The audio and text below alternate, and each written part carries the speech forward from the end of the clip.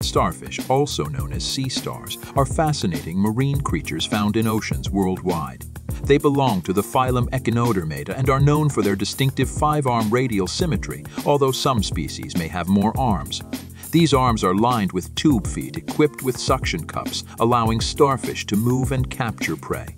Starfish come in various colors and sizes, with intricate patterns on their skin. They have a remarkable ability to regenerate lost limbs, a trait that sets them apart from many other animals. They primarily feed on mollusks, small fish, and algae, using their tube feet to open shells and extract prey. These echinoderms play a vital role in maintaining marine ecosystems by controlling prey populations and recycling nutrients. Unfortunately, some starfish species, like the crown-of-thorns starfish, can become destructive to coral reefs when their populations grow unchecked. Despite their name, starfish are not actually fish. They are intriguing invertebrates with a rich evolutionary history. Please like and subscribe if you enjoyed the video. Thank you for taking the time to watch.